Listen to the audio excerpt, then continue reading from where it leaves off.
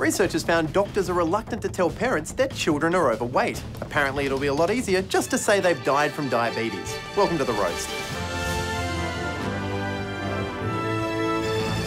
Scientists in South Minneapolis have created the world's quietest space, taking the title away from Google+.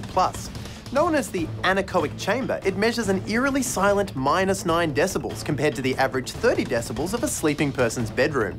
So far, no one's been able to last more than 45 minutes in there, which scientists say is due to the intense experience, and we say because there's nowhere to sit. Just days before Easter, Christians have rejoiced with the appearance of Jesus' face on the back of a dead stingray.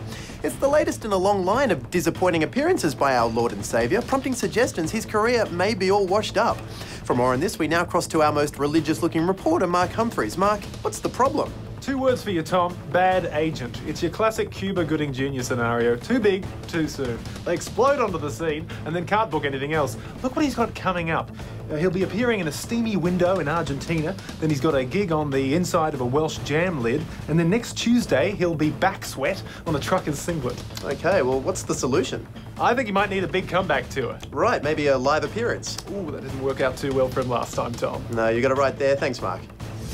Researchers say massive declines in global coral populations are due to coral reefs contracting herpes, which leads to the question, who's f***ing our coral? For more on this story, we cross to our coral sexpert, Clark Richards. Clark, how did this happen? A lack of education, Tom. Just because coral lives for millions of years, it foolishly thinks it'll live forever. Plus, it's just horny. Can't it use some sort of protection? Even if it could, where the hell does the condom go? Actually, I think that's female coral. What the hell's this? All right, Clark, we'll leave it there. You be safe. Well, thanks for watching The Roast. Have a happy Easter, drive safe, and look out for Jesus in our closing credits. Good night.